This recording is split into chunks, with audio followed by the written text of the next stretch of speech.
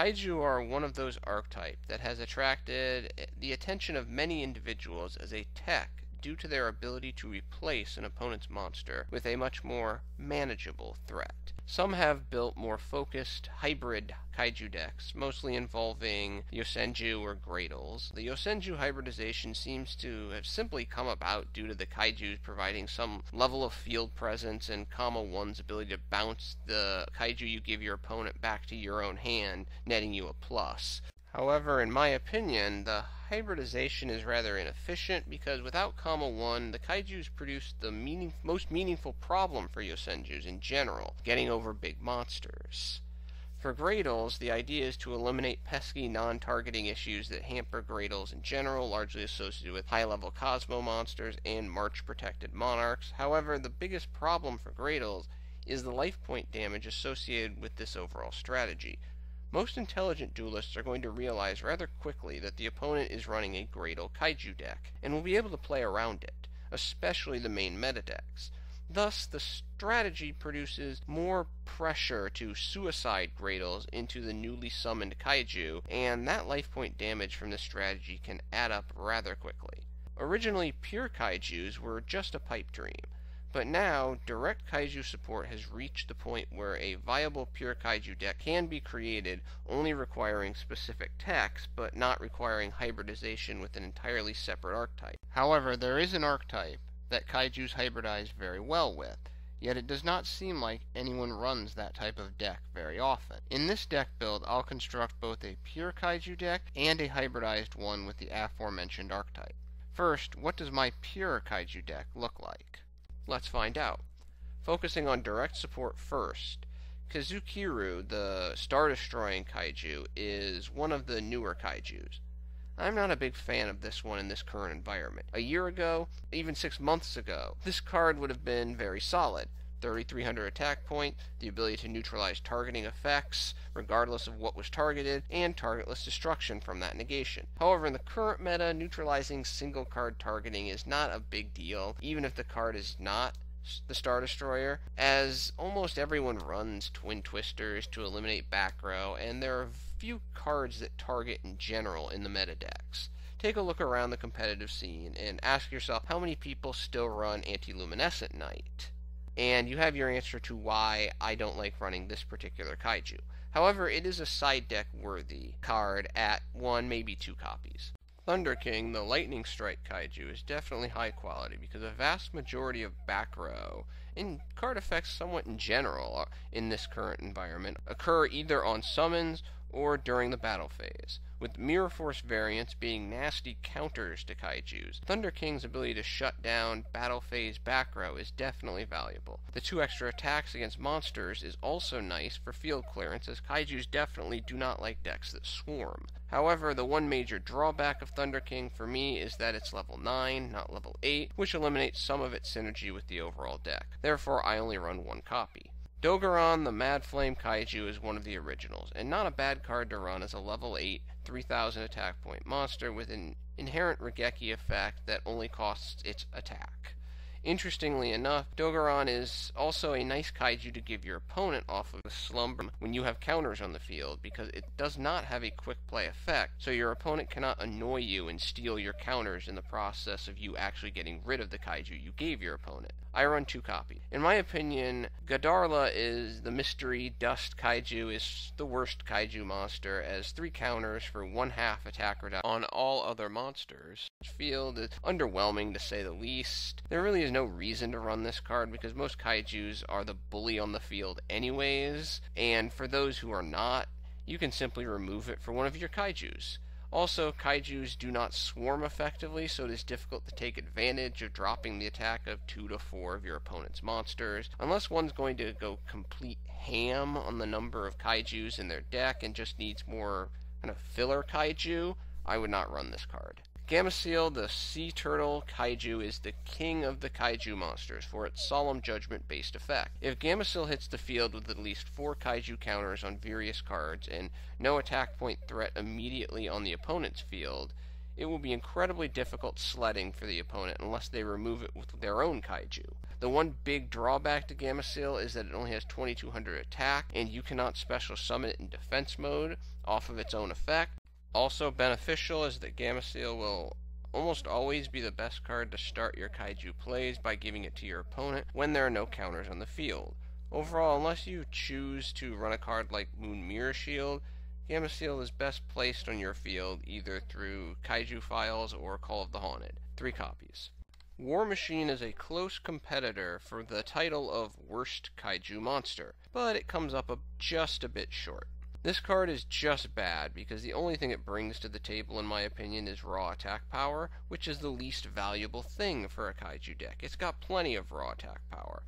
Without the ability to copy the effect, or the ability to summon it to the opponent's side of the field, just skip it and lament the failure of card designers to make an actually useful card. Radian, the multidimensional kaiju, is definitely a nice choice as a 1 or 2 of, because similar to Dogoran, it does not have a quick play effect. Thus giving it to the opponent with counters on the field is fine, and it has low enough attack points that you can attack over it with one of your own kaijus if you don't happen to have capture mission on the field.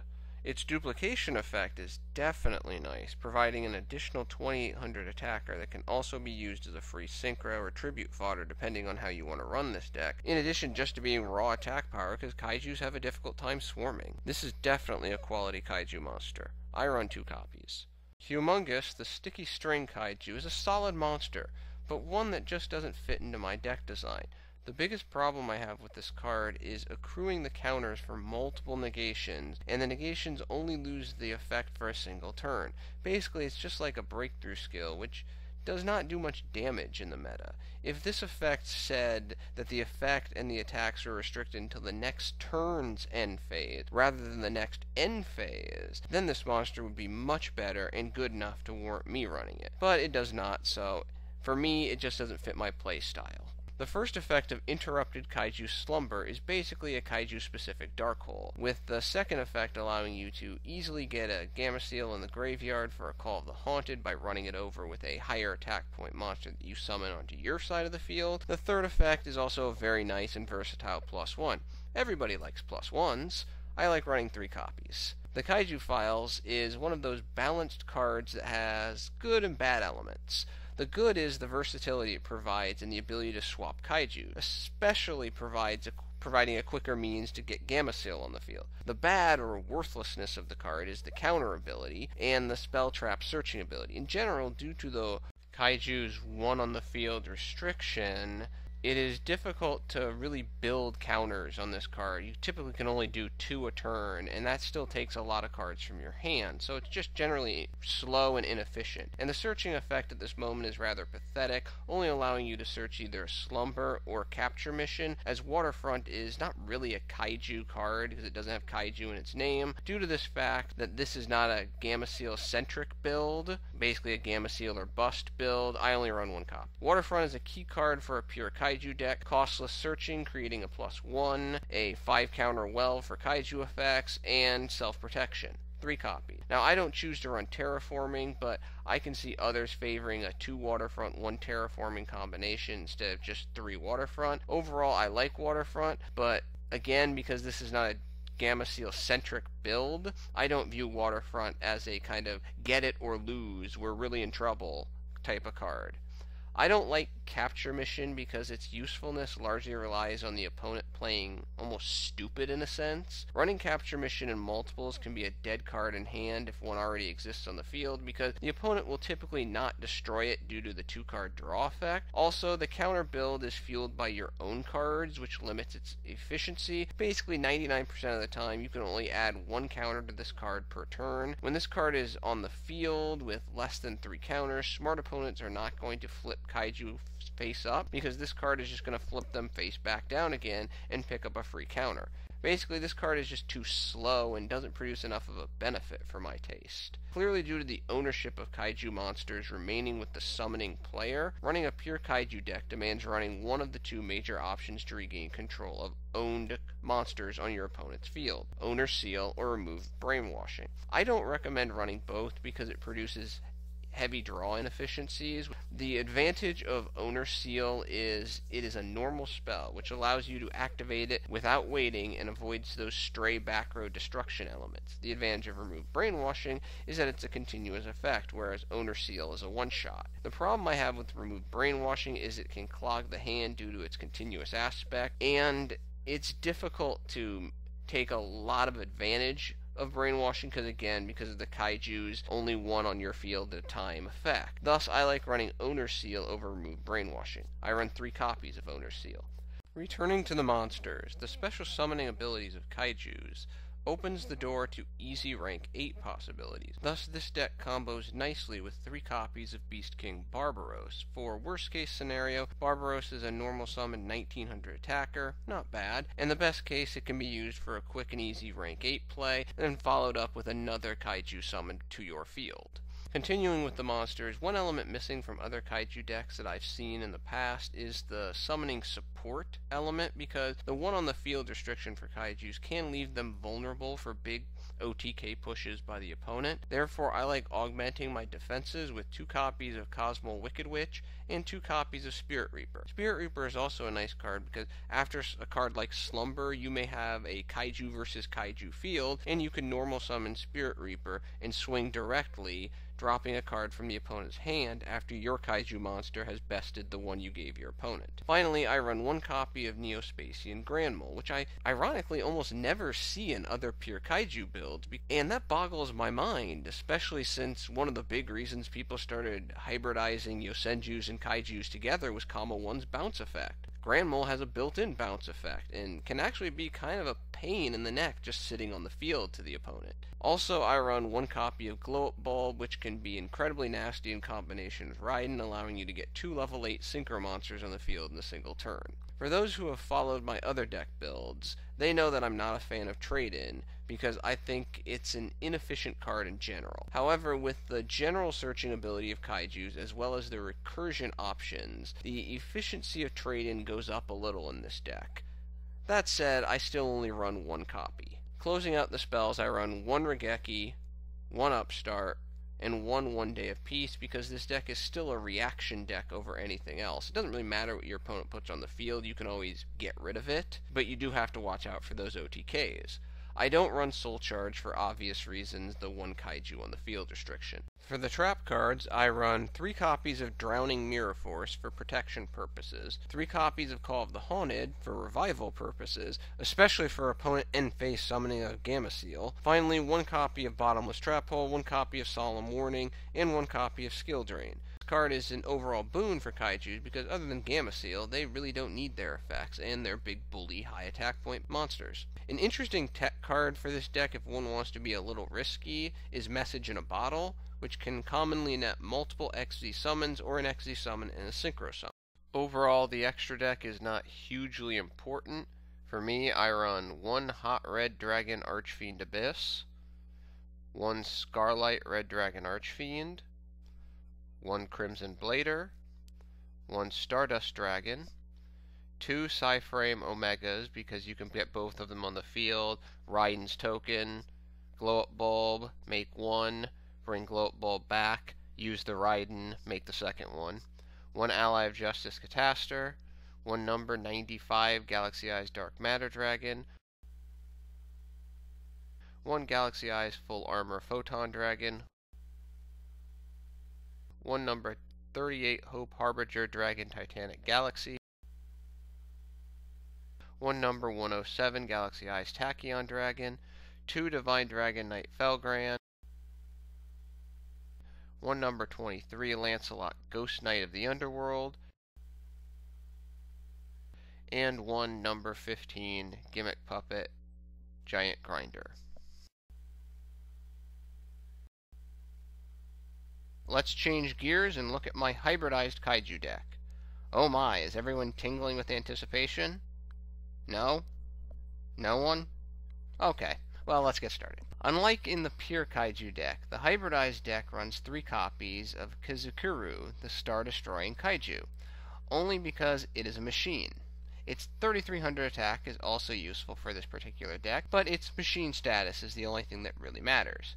I run one copy of Dogoran for its Raigeki-like effect, as well as being a level 8. Not surprisingly, I run 3 copies of Gameciel, for, as stated above, 3 copies of this big turtle is almost mandatory for any kaiju deck, or even just teching kaijus. Finally, closing out the kaiju monsters, I run 1 copy of Kumongus. Early in the pure build, I stated my dissatisfaction with Kumongus, but in the pure build there was a lack of associated attack power, so Kumongus's effect was substandard because of the 1 kaiju on the field rule. In this build, the hybrid agent can supply a sufficient level of attacking, allowing Kumongus to sit on the field as a monster version of lose 1 turn. Most should have already figured out what the hybrid association is when I stated Star Destroying being machine was so important.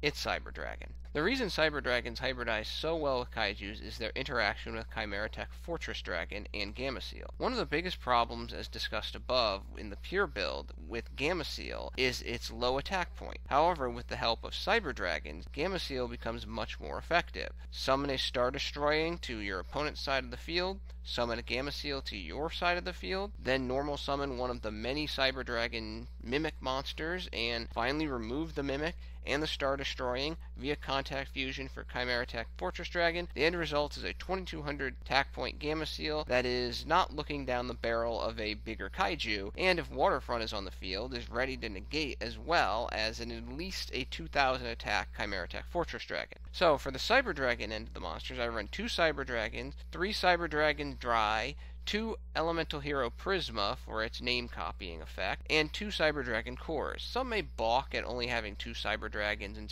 2 Cyber Dragon cores. The problem with running 3 Cyber Dragons is that it can get somewhat cloggy and produce dead draws in this particular hybridization. Core is the same way in the fact that the hybridization of this deck significantly reduces the overall effectiveness of Core, both its searching ability and its name copying ability. Balance is the key, and despite Star Destroying, Core in this more hybridized deck is only really valuable in the Kaiju or Despot matchup, and a third can always be sided in if desired. The Prismas are actually nice additions because they make fusion plays seamless and also make Repair Plant live immediately. I think a key to remember with this deck is that the Gameciel Star Destroying Cyber Dragon combination, while it is powerful and the principal strategy, it is not always going to be available, so you have to plan accordingly. Finally, closing out the monsters, not surprisingly, I run the 1 copy of Neo-Spacian Grand Mole. Not running him doesn't make any sense at all, and in a change of pace, due to the greater needs of this deck to have monsters on the opponent's field, my OTK stopper of choice is 3 copies of Battle Fader over the Drowning Mirror Forces.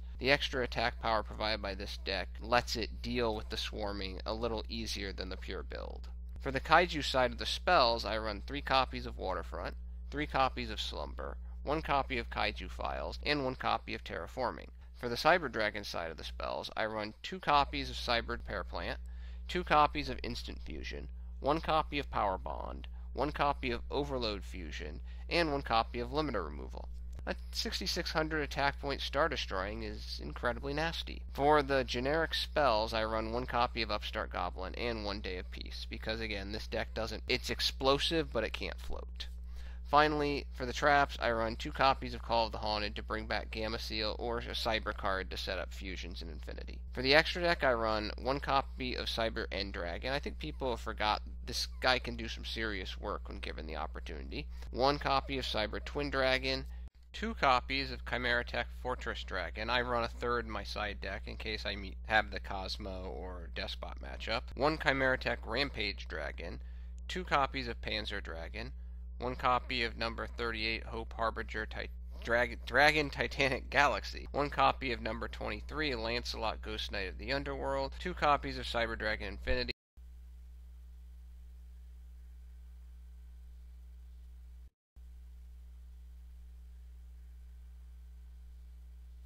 2 copies of Cyber Dragon Nova, 1 Constellar Pallades,